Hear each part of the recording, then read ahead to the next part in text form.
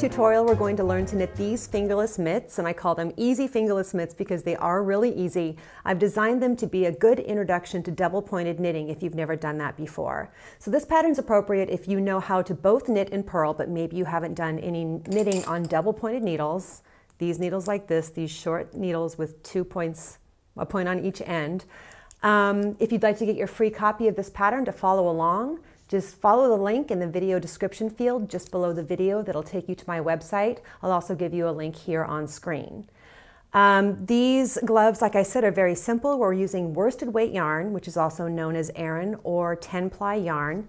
It's knit on pretty decently big size needles, so it's not too difficult that way. And if you end up buying a luxury yarn and spending a little bit more money than your average price of yarn, you can still get 2 pair of these out of one 100-gram skein or hank of yarn, which is a really good value if you're giving away presents. Next up, we're going to start on the double-pointed needles.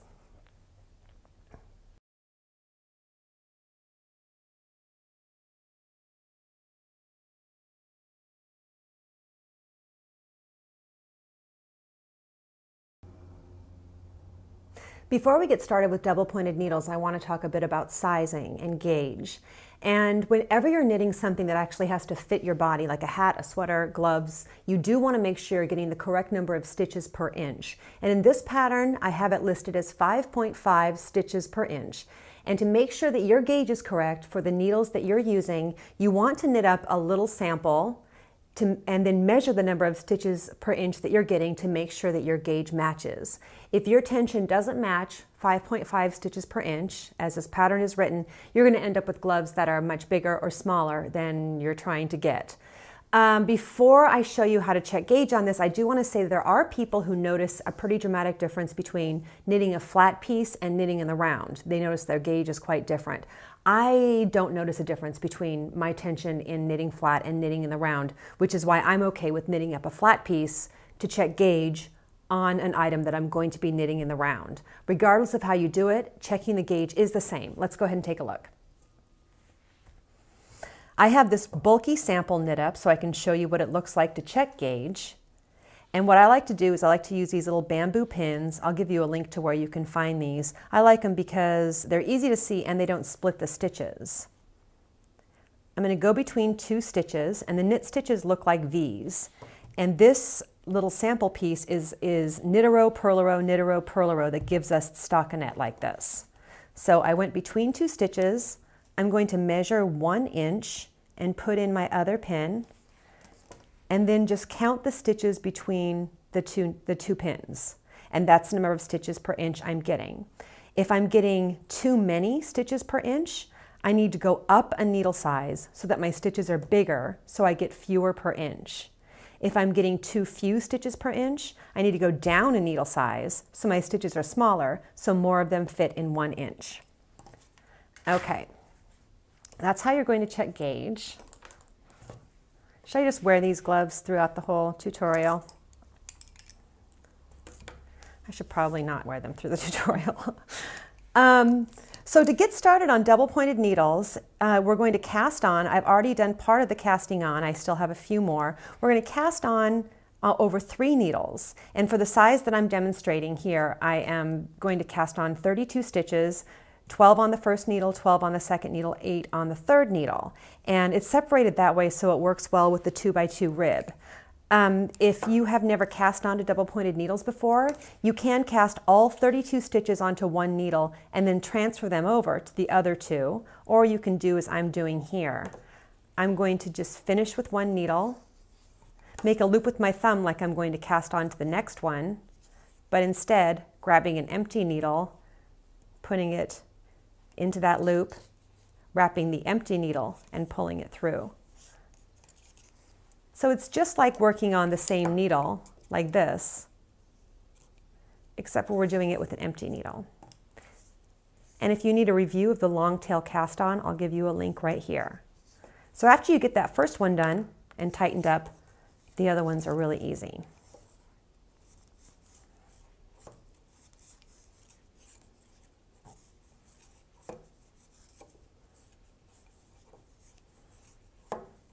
As you can see, I'm using much bulkier yarn and bigger needles than the pattern calls for. to make it easier for you to see. I'm going to trim the tail so I don't accidentally knit with it. Now to get started with the double pointed needles, I like to start in this H shape. All of the knots are on the inside of the H, and the working yarn is over here on the needle on the right. This is how I line everything up to make sure that nothing's twisted. Then I turn the H on its side like this, so the working yarn's coming from the top needle, and I slide those stitches close to the tip. I'm also going to center this a little better.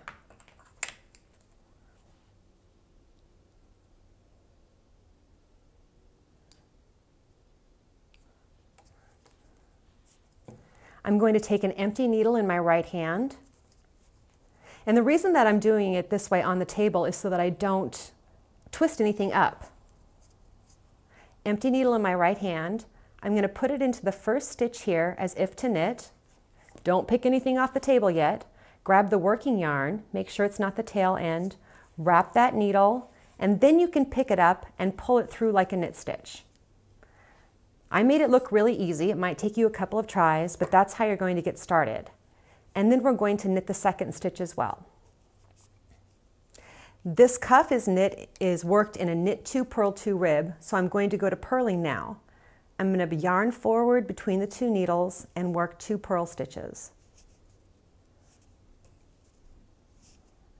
I'm going to put the yarn back between the 2 needles and work 2 knit stitches. Yarn forward, 2 purl stitches. Yarn back, 2 knit stitches. And I give you instructions for how to arrange the stitches on the needles so that you always end with purl 2 at the end of one needle and start with knit 2 on the next needle. Whoops. Okay, now I'm working with double pointed needles. After you finish working one needle, your working yarn will be coming from the needle on the right hand side. So your next stitch is always to the left of the working yarn. I have an empty needle in my right hand. Here's my working yarn. Here's my next stitch. And I start working on the next needle with the empty needle in my right hand. I'm going to start with knit 2, then yarn forward and purl 2. And if you're successfully working the first round on double pointed needles, if you haven't done this before, congratulations, it only gets easier from here. The first round into the cast on is always the toughest to work.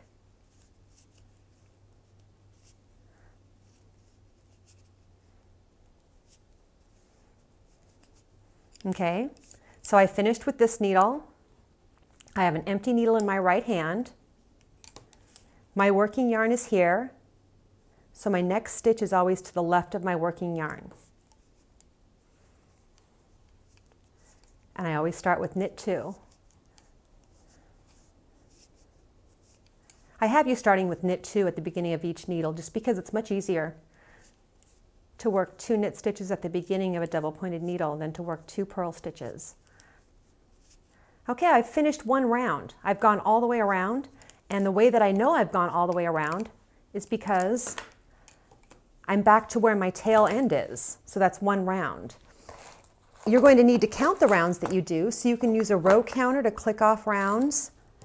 And you can always just watch out for the tail to know when you get back to the beginning of the round. Or you can use a little marker like this and clip it to the space between the first and third needle where the tail end is hanging if you need another visual to help you keep track of where the beginning of the round is. You're going to follow the pattern to knit as many rounds of the 2x2 rib that you need to knit, and then you're going to switch to plain stockinette. When you're knitting in the round, stockinette is worked by knitting every row, no purling at all. You'll follow the instructions and count the number of rows because next up we're going to learn how to work the thumb.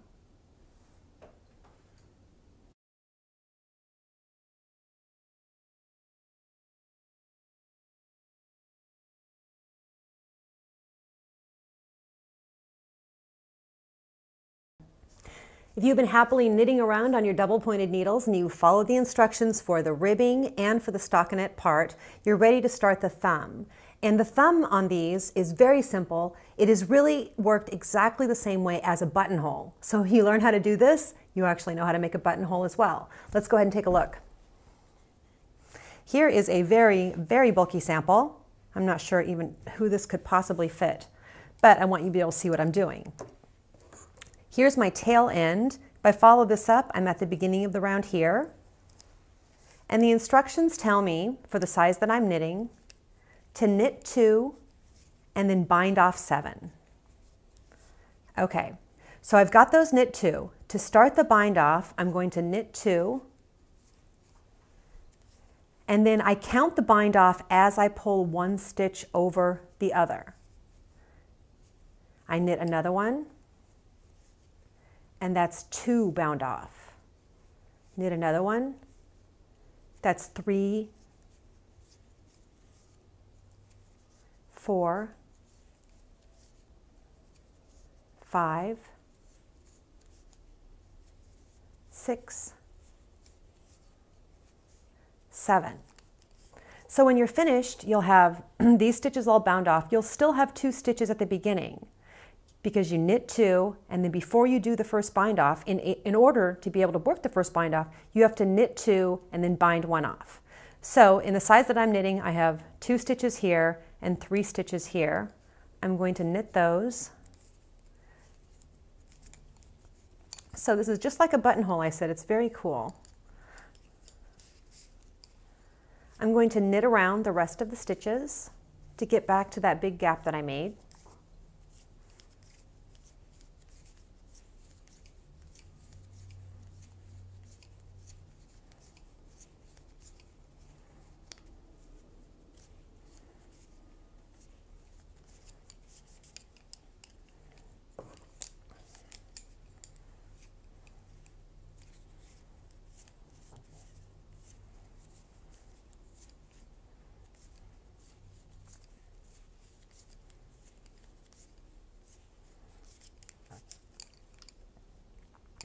Okay, I'm back at the beginning of the round, and I need to deal with this big gap. So I'm going to knit 2, and then I'm going to cast on 7 because I bound off 7. And to do this, I'm going to use the backwards loop cast on, which is the way we do it when we're casting on work. We're casting on stitches in the middle of our work, and we only have 1 strand of yarn to work with.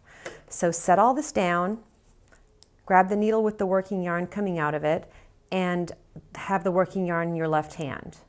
Put your thumb on the yarn like this and flip.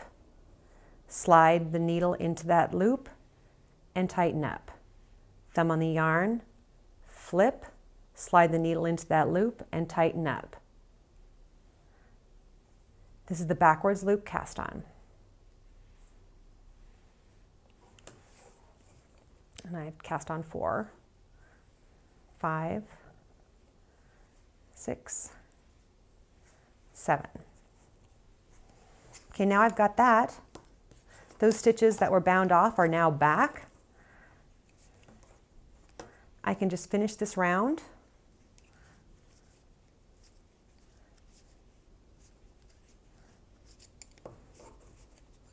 And after I work all the way around and get back to the beginning of my round, those cast on stitches, I work like any other stitches, and it's going to close up the top of the buttonhole thumb loop.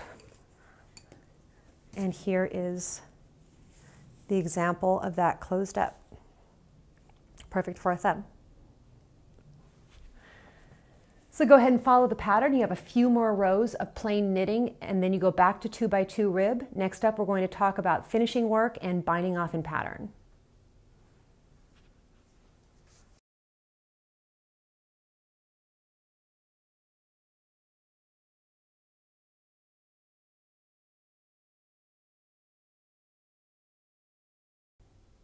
If you've made it all the way up to the bind off of the gloves or the fingerless mitts, then you'll see that I tell you to bind off in pattern. I'm going to show you how to do that, but the reason I have you do it is because it gives you, it's a less stiff edge here at the top of the mitt, and it is less stiff looking. It kind of matches up better with the 2x2 rib that you were knitting before the bind off.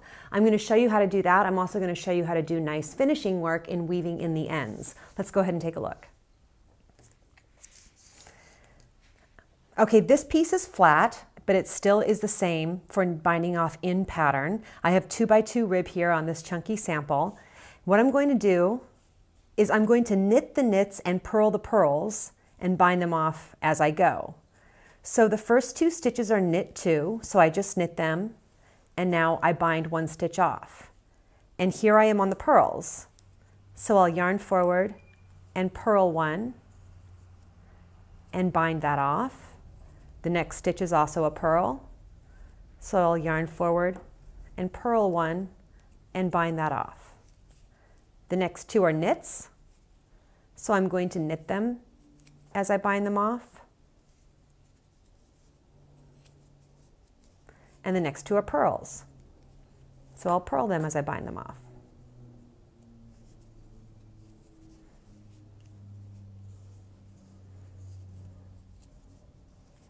And that's the way you're going to work across, and it gives you a nice edge. The top of your mitt a little bit stretchier than just a knit bind off.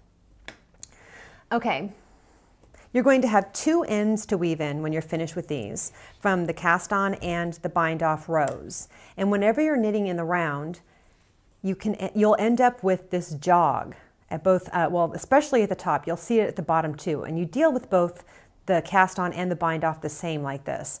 The jog is because knitting in the round is really just knitting in a giant spiral. So the very end of your work is going to be half a step up from the beginning of that round, the bind off round. There's an easy way to fix it to make it look really good.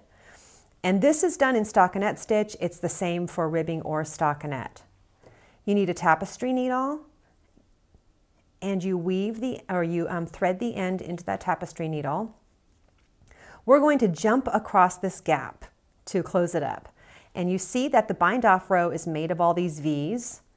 You're going to go under both legs of the first V you see on the other side of the jog.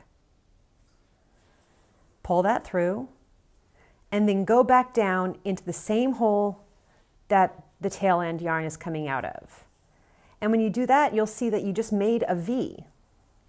So it really just lines up perfectly with everything else, and it gives you a smooth edge on both the cast on and the bind off row for the mitts. Just one more step in making them look good. And that's it. Very easy fingerless mitts. Here at VeryPink, we release a video every week. To make sure you never miss one, it's a good idea to subscribe to my channel.